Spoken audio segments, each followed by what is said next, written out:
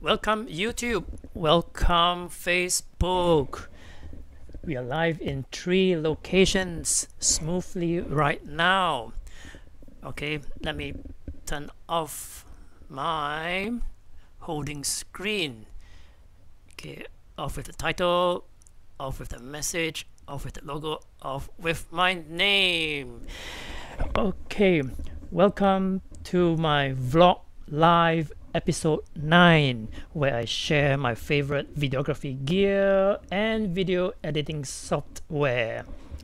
Okay, yesterday, or rather the day before, I went live and demonstrated my favorite mobile video editing software, or rather video editing app, okay, CapCut, and then I demonstrated how to use it on the Android phone. Okay, I demonstrated on the phone and then cast it onto my MacBook Pro screen, and from the screen it goes into the Yolobox, and from the Yolobox it streams to 3 platforms: YouTube, Facebook, and Twitch. Okay, that's where we are right now: YouTube, Facebook, and Twitch. Okay, so in this video, in this stream, I would like to demonstrate how I mirror my Android screen onto my MacBook Pro. Okay, there are many ways to do it, many. Okay, I have already done one method to mirror the Android screen onto the MacBook Pro using the AirDroid app. Okay, click the link in the description to watch that tutorial.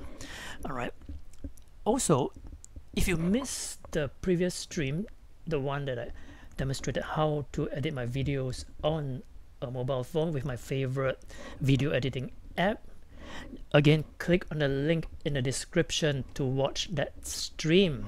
Okay, it's still there. Now, if you want to leave any comments or questions, leave them in the comment section and it will appear here in the YOLO box. Okay, so I notice when I turn my head, my voice becomes softer, so I try to keep close to my mic. Okay, now, so feel free to leave your comments and questions. I want to see some comments here. Okay, this tab is empty right now. Okay, so before that, let me show you what I mean. Okay, let me zoom into my Android phone.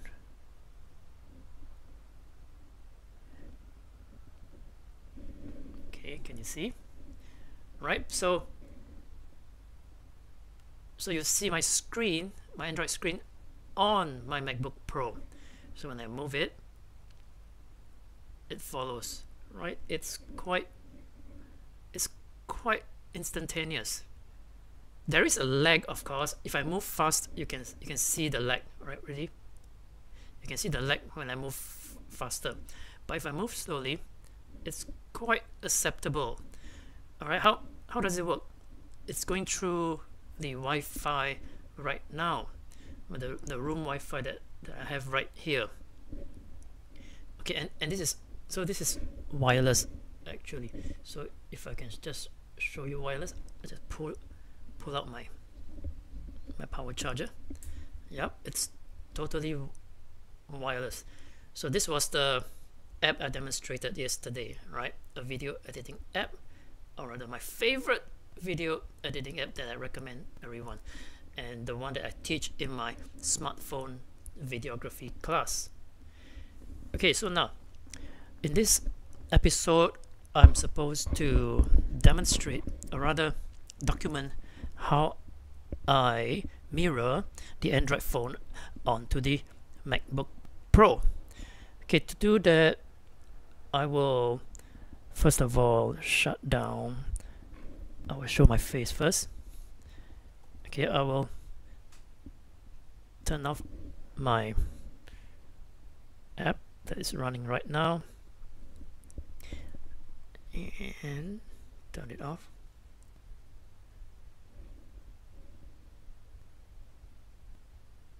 Okay.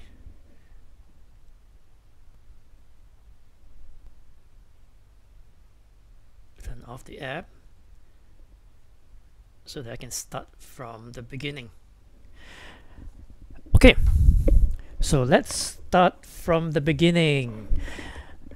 This method is called, this Android to Mac method is called the Zoom method. Okay, I call this the Zoom method. Okay, so here's how it goes. Okay, on my Mac, okay, I'll show you my Mac now. I'll show you picture in picture of my Mac. Okay, so you can see a small version of me. Okay, on my Mac, I'll go into my Zoom. Okay, activate Zoom, and then I'll click on, I'll click on start a new meeting. Okay, then I'll have a webcam visual of myself. And the next thing is I want to connect my phone to Zoom. Okay, so on the desktop Zoom, I will have to send an invite to myself. So in the menu page, I tap on invite, on meeting. Let me go closer. On the main menu, go to meeting, scroll down and click on invite. Okay, now we have two choices: to invite our contacts or via email. So I'm going to tap on email. Okay, here I'll make the screen smaller. Okay, I'm using Gmail, so I'm going to tap on Gmail, and then my Gmail opens up. Okay, I'm going to email to myself. I'm typing my own email. Okay, what's in the email is the Zoom link and the password. So I click on send. Okay, it's sending now. And on my phone, I am going to receive the email. Okay, it's here. Okay, click on the link in the email. I just open up my Gmail and I'm going to click on the phone. We call tap on the Zoom link, and then it asks me to select the Zoom app. Okay, now my Zoom app is opening up. Okay, that means a prerequisite is you have to install Zoom on your Mac and the Zoom app on your phone. Okay, you need to have both installed. Alright, so now on the desktop, I can see my phone invitation here. So that's me, the host on top, and that's the participant, okay, which is my phone. Alright, and now I want to share, I want to show the screen on my phone. Okay, so how do I do it? Okay, let me zoom in. Okay, let the camera focus. Come on, focus. Sometimes it works, unless it doesn't. Okay, manual focus. All right. So on the Zoom app, there is a share.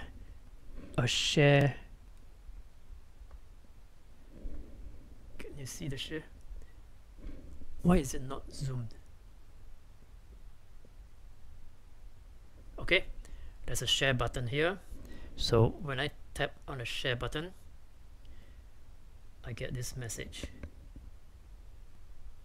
It's a bit bright, so let me lower the brightness so you can see it. A bit too dark now.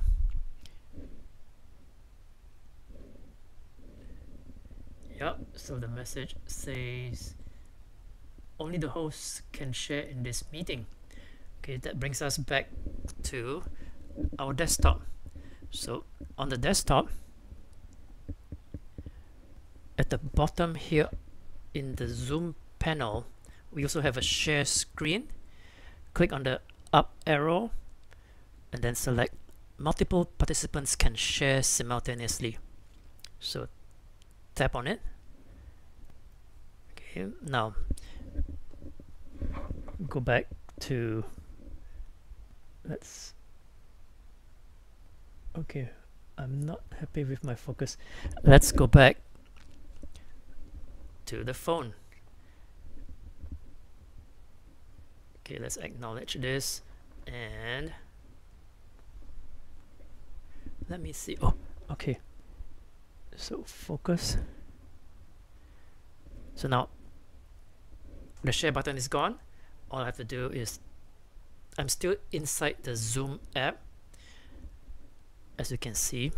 Okay, now just tap anywhere and then the share button will appear.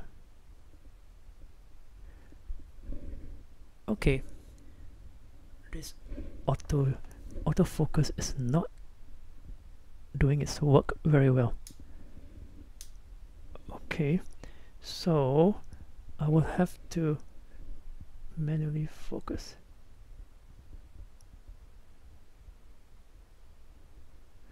Okay, this is bad. This is bad. Okay, tap and then tap on the share button and then I get a menu. The menu say, see, you can share so many things, but right now we are interested to share only the screen. Okay, so I tap on screen and then it says exposing sensitive info during casting and recording. So I'll just say start now. It's just a warning not to share too many secrets, right? So now I can see my phone screen on the Mac, right, as I swipe across. So if I go into website now, okay, this is my website. I'm going to show you something. So when I present, I will make the desktop full screen. Okay, just simply tap on the full screen button and you have it full screen here. Okay, let me show my face on the other side. Okay, now that's not all. The beauty of this Zoom app is this, because I am demonstrating how to use the software, so it's good that I have annotation. So if you can see, I can zoom in now. If I can zoom in here at the bottom, there is an arrow. Okay, if I tap on this arrow, there you go. You see annotation, hello, annotation, share audio, and stop share. So if I want to stop sharing the screen, I just tap on stop share. If I want to share the audio, I'll turn the audio on. Especially when I'm doing a video editing demonstration, I need to hear the audio. So I will just turn it on. Alright? And now, annotation is the interesting part. Okay, you can see this is exactly like our desktop Zoom.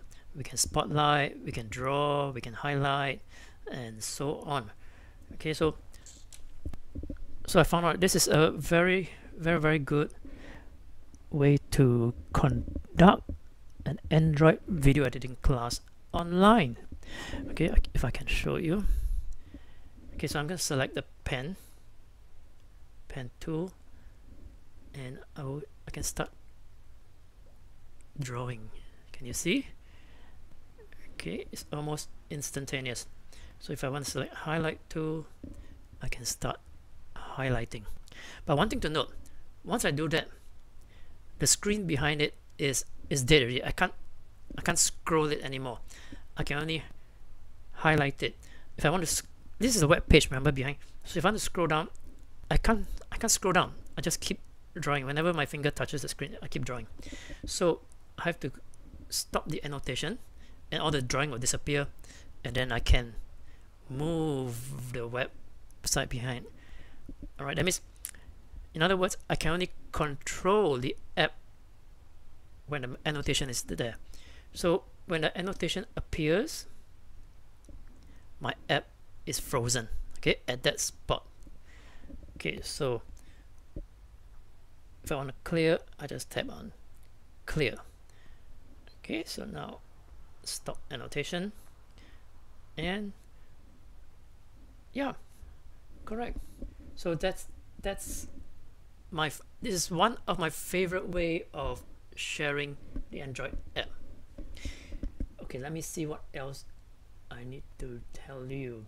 Right, okay, yeah, there's a few more things to get a stable transmission from the phone to the Mac. Okay, let me show you. Okay, let's go back to my face. Yep, zoom backwards and see my face. Right, so this is one of my favorite way of mirroring. Sounds very weird, huh? American way and British way. So this is one of my favorite way to mirror my Android screen to the Mac, and I discovered that to do it smoothly without any lag, or rather minimum lag, there is still a lag, but to reduce the lag, that we need two things. The Wi-Fi must be stable in your room, and secondly, on the phone, I actually reduced the resolution. My Samsung Galaxy S10 has got 3 different resolutions, one very high, one mid, and one very low. Okay, so right now it's in the middle resolution. Okay, because if I put it at a high resolution, there is plenty of lag, right? It's taking up too much resources. Okay, so right, if you if you like this so far, click the thumbs up. If you have any comments, leave them in the comment. If you have any comments or questions, leave them in the comments section, and share this video with your friends. Let me check your comments now.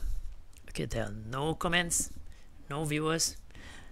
I know, because I am broadcasting at the most unpopular time where people are not online. Okay, according to what I learned, the best time to stream is 1 o'clock to 3 o'clock p.m. 1 p.m. to 3 p.m. and right now it's about 5:30 p.m. Okay, I procrastinated, so I have no viewers. Alright, and this video might be edited for my YouTube channel, so I am going to end it like this. So if you have not done so, subscribe. This is Adrian Lee from videolane.com. See you in the next one. Okay, usually at the end of the stream, I will demonstrate the setup that I use for the stream. But it so happens that this is the exact same setup that I used yesterday. Okay, Zoom to Yolobox. So I will not be going through again. I've already demonstrated that, and I've already edited that, cut short, or rather edit down that video into a 4-minute video to show you how I connect Zoom to Yolobox. It's going to be up on YouTube tonight, so stay tuned for it. I'll put a link in the description here as well. Okay, so I hope to continue this live stream again. Every time I test a new streaming gear, okay, to see which one is best, including cameras and mic. So sometimes you see a lousy visual, sometimes you see a lousy recording, sometimes you see a lousy sound. You hear a lousy sound because I'm testing. So once I found a good one, I will stick with it. Okay, this mic right now is not so good. When I shift my head, I become softer. Okay, I don't like this way of recording my voice. I have to keep my mouth right in front, and then when I talk too loud, it breaks, right? It picks, and then when I breathe down, it picks up all my wind noise. Okay, so I mean, this mic is ideal if I were to wear it the normal way, right? If I wear it the normal way, it's fine, because when I turn my head, the mic turns with me. So actually this mic is okay. It's the user that is not using it properly, right? See, now when I turn my head, my voice didn't reduce because the Countryman mic is following my face. It's a user problem. Alright, now I've prepared. The stream is over. Okay, if you want to stick behind and talk with me, go ahead, because I am going to test something new. Okay, there's going to be this message coming across. The show has ended. You are watching the bloopers. Okay, enough of being funny. Okay, this is Adrian Lee from videolane.com. Thanks for watching, people from Twitch, people from Facebook, and people from YouTube. Hope to see you in the next one.